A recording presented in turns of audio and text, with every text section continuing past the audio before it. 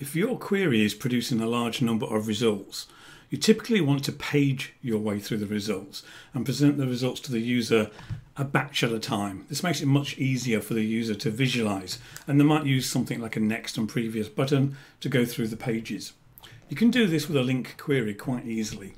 We need some example data, so here I have a simple array of 5 different names in alphabetical order. Now imagine the user wants to page through this 2 entries at a time. We take our list and we use the LINQ operator called take. You give it the number of entries, in our case 2, it will give us the first 2 entries and then it will just ignore the rest. Now imagine the user presses the next button on the screen. They want to see the second page of results. This is where we bring in our second LINQ operator called skip. Skip will, as the name suggests, skip the first 2 entries, take the next 2, our second page's worth, and then it will ignore the rest. Finally, to get the next page, we're going to skip 4 entries, so we're going to skip over the first 2 pages, take 2 entries, and then we're done. So you can see how a simple combination of skip and take allows you to page through, and in this case I've only used 2 items per page, but you could have 10, 50, 100, whatever makes sense for your application.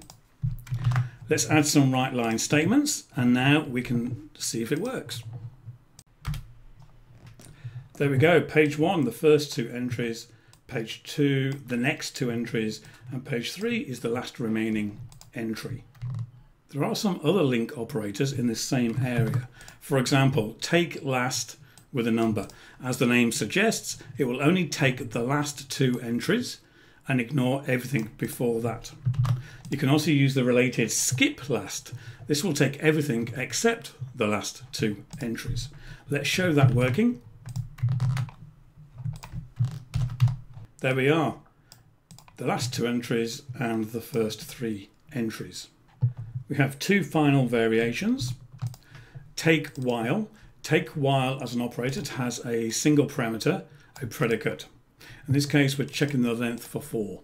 So the first entry, Anne, is 4, therefore it's true. It will be taken and returned to the caller. The second entry, Bob, is 3, that's false, in which case it will not be taken and returned, and it will also short circuit. So all the remaining entries will now be ignored. We have the closely related skip while, also checking the length for 4. So in this case, Anne is 4, it will be skipped.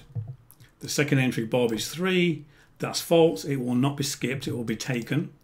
And we now short circuit, and Charlie, Dick and Enid will also be returned to the caller. So the difference between a where clause is that in a where clause, every item is tested against a predicate.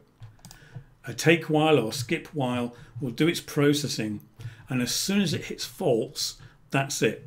It will then just default the rest of the list according to whether it's a take or a skip. Let's have a look at the output. Here we can see we did a take of the first item and then it short-circuited and didn't return the rest, and the skip skipped the first one and then took all the remainder. And finally, there's a gotcha that you need to be aware of. The skip, take and other related methods are not available in the query syntax. So you can see here I'm using the query syntax. I have to enclose it in brackets and turn it into method syntax to then carry on using my skip and take operators. So there you go. I hope you found that useful. If so, hit the like button. And until next time, happy coding.